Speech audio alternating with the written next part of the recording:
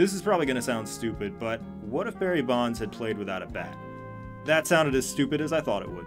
I'm serious though, what if Barry Bonds went up to the batter's box empty-handed every time and just stood there until he was walked, struck out, or hit by a pitch?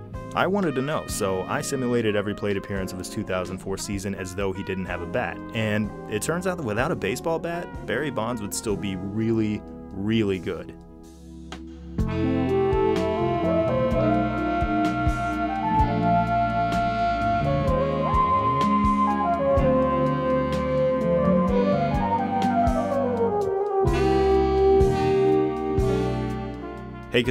Hey, could someone get the lights? Thank you.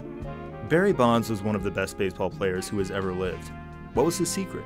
Nobody knows. If you think you know, please go to the comments below and get into a huge fight. Before we get to our experiment, let's examine how good he was with a bat.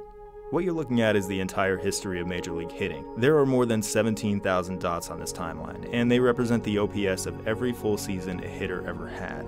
OPS is a great stat. If your OPS is high, it means you get on base a lot, you hit for extra bases a lot, and you probably hit a lot of home runs. If your OPS is 1,000, you might win the MVP award, but if your OPS is 1250, you might be the greatest hitter ever to walk the earth. As you can see, no hitter ever made it that high for the first 50 years or so of Major League Baseball, and then Babe Ruth came along, and did it 6 times in an 8-year span. He was the only man ever to get to 1250 until 1941, when the great Ted Williams hit 1287. Then he went off to war, came back, and managed to do it again, and for decades after that, despite the best efforts of Hank Aaron, Mickey Mantle, Willie Mays, Willie McCovey, nobody even came close. Even in the power-mad 1990s, nobody could quite get there. And then, for the first time in nearly half a century, 4 players broke the 1250 barrier. Their names were Barry Bonds, Barry Bonds, Barry Bonds, and Barry Bonds.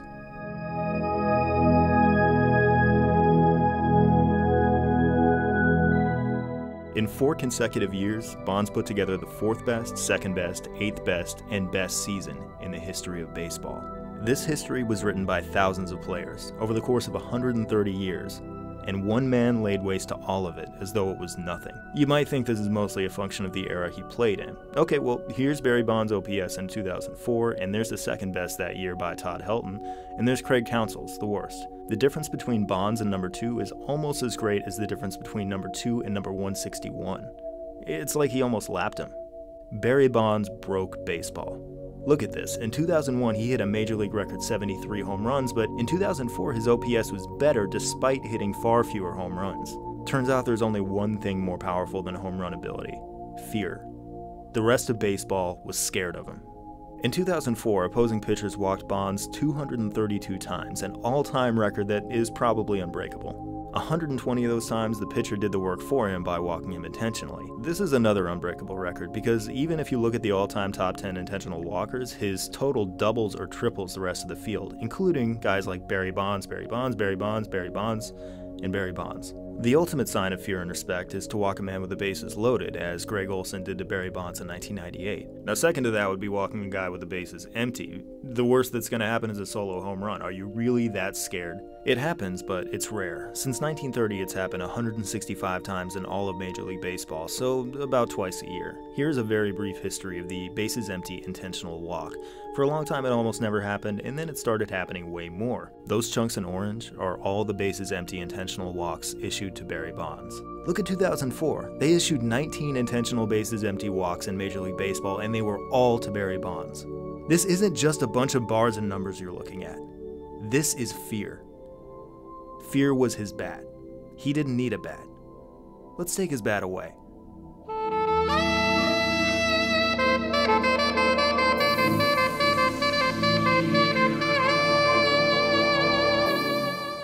Okay, so this is the nature of our experiment. Barry Bonds travels through a wormhole back to 2004 and relives each one of his 617 plate appearances without a baseball bat. He just stands in the batter's box and whatever happens, happens. Maybe he gets struck out, maybe he gets hit by a pitch, maybe he draws a walk. So he just gets struck out every time, right? Well, here's the kicker. The pitchers don't know he doesn't have a bat. They throw him the exact same pitches they otherwise would have. So let's see how often Bonds gets on base. Let's find exactly how far one man can get through nothing but reputation and fear. For this experiment, we need to get all the data we can get our hands on. I was originally hoping to use PitchFX, a computerized pitch tracking system, but unfortunately it wasn't introduced till 2006, just a little bit too late. Thank God for RetroSheet, which is probably the most comprehensive historical archive of any sport that exists anywhere. Decades of exhaustive research have produced pitch-by-pitch data of a countless number of games, including every game Barry Bonds played in 2004. RetroSheet tells us every single pitch, every ball, every called strike, every swinging strike, everything. This is a goldmine. Let's start with the plate appearances we don't have to experiment with at all. Barry Bonds made 617 plate appearances, and in 191 of them he never swung his bat. About those 191, in 2 of them he struck out looking, 5 of them ended when he got hit by the pitch, 67 were walks, and 117 more were intentional walks. So in real life, when Barry Bonds didn't swing the bat, his on-base percentage was .990. Now, to suggest this rate would stretch across an entire season wouldn't be very honest, because there was a reason Barry Bonds, who had tremendous plate discipline, didn't swing at these. They were bad pitches to hit. Pitchers were scared of him all season, but not that scared. No, we need to take the long road with this one.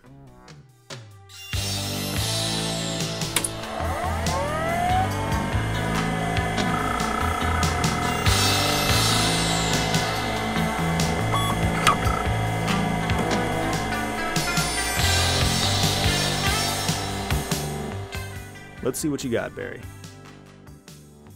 I've got all 617 plate appearances loaded up and divided into 3 categories. Walks are hit by pitches, strikeouts, and plate appearances that ended with a ball hit into play.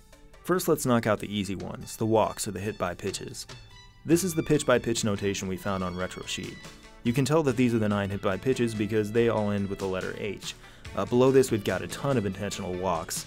Most of them have 4 I's, each of which stands for an intentional ball, but these are funnier to me. Look at this one, BFBBI. So basically this means that the pitcher threw him an unintentional ball and then Bonds fouled one off, and then he took balls 2 and 3. So the count was 3-1, and the pitcher was just like, I'm good. So obviously if Bonds didn't have a bat for this plate appearance, he couldn't have possibly turned this into a strikeout. The same should go for all of these, right? Bat or not, the walks would stand as called, right? Well, that's almost always true. Some require further analysis, like this one, CBCBBFB. That means there was a called strike, ball 1, another called strike, ball 2, ball 3, and then, on full count, a foul. Our Barry Bonds can't hit a foul ball because he doesn't have a bat, so what does he do? What do? We simulate it. What do we think that foul ball would have been if Barry didn't swing at it? Well, thanks to data I found on Fangraphs, if he swung at a pitch, there was an 80.9% chance it was somewhere inside the strike zone. That's quite a compliment to him, but it's kind of a drag for us because that means there's only a 19.1% chance this was a ball. So to reflect those odds, we generate a random number between 1 and 1,000. If the number we get is 191 or lower, it's a ball. Any other number is a strike. The odds are against us here, but we've got a shot. Full count. 191 or below, he walks. Oh, crab apples. Well, he struck out on this one.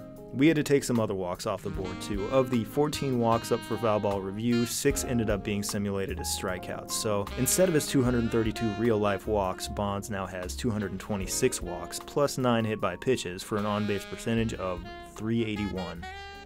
Is that good? Yeah, it's actually really good. He's already in the 82nd percentile of all the eligible seasons in baseball history. Of course, it's nowhere near the .609 he managed in real life with a baseball bat, but it's still good enough for 27th in baseball that year, right between Ivan Rodriguez and Sean Casey. But of course, we're not done counting yet. I ran each of Bonds' 41 strikeouts through the same simulation just to see if we can get any of them to flip.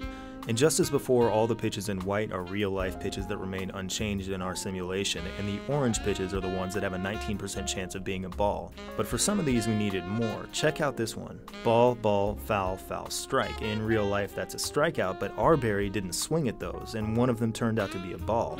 The next pitch ends up being a strike, the count's full, and we ran out of pitches. We have to make another pitch up. Now the good news here is that we don't have to use those odds we were using before because those are restricted to pitches Barry swung at. We get to dig out of the barrel of every pitch thrown his way, period. This can be any old pitch, and in total 58.7 of all the pitches he saw were balls. So this time the math is a lot friendlier. Anything 587 or below is a ball, and anything above is a strike. So in this plate appearance, the better odds didn't really help us, but in total we did manage to flip a few. We can add 7 more walks to the total, which pushes Barry Bonds' on-base percentage to .392. Now he's in the 88th percentile despite not having a bat. Pretty amazing. He now ranks 18th in 2004, right between Gary Sheffield and Vlad Guerrero. So you think we can get him here? Can Barry lead the league in on-base percentage without a bat? We have 335 plate appearances left to find out.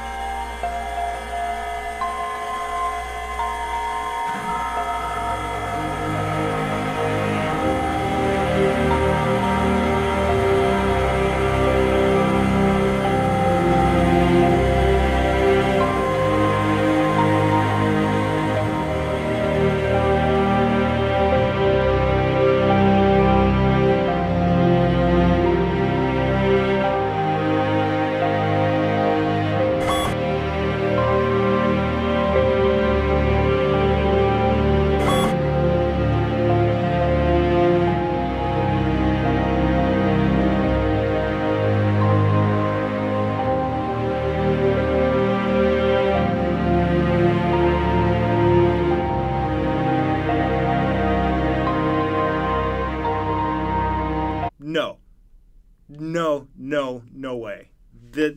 You cannot have the best on-base percentage in the history of baseball without a bat. Impossible. I must have done something wrong. I did all the calculations correct mathematically, but maybe my approach was wrong. Maybe that 58.7% chance of the random pitch being a ball, maybe that is unfair for me to use somehow. I don't think I did anything wrong, but I look at the result, I think I'm full of crap. I think I have to be just like some idiot who's full of crap. Please show up in the comments and tell me how I'm full of crap, because I genuinely want to know, because I have to be, right? Because this is impossible. But what if I'm right? What if that was a fair simulation and we found that the best way to get on base for Barry Bonds was to not do anything? What does that say about baseball? Nothing good.